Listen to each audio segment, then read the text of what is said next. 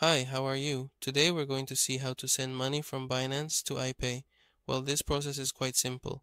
We're going to log into Binance. Here I already have Binance downloaded and you will need to install it. When you open Binance, you'll see your account here, okay? The usual. Here, you're going to tap these three lines we have here.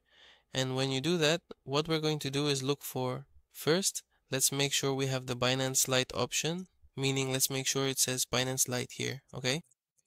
It should not say Binance Pro because when it says Binance Lite, this peer-to-peer option will appear for us, okay?